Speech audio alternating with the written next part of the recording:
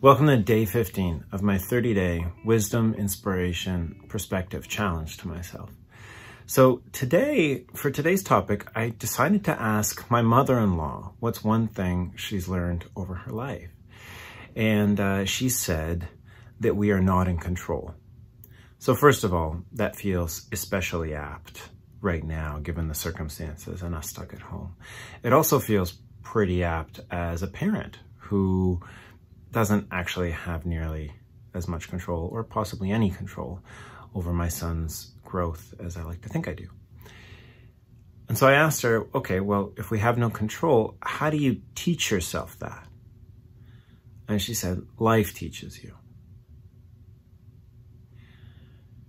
And that feels right to me, right? That if you are paying attention to what life is teaching you, you will learn it. And if you're not paying attention, you're going to be like Sisyphus, the guy who rolls the boulder uphill every single day before it rolls down and he starts again.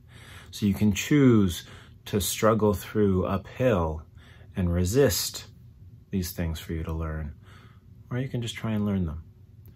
What else are you learning right now as we're stuck in quarantine? I'd love to hear. Let me know.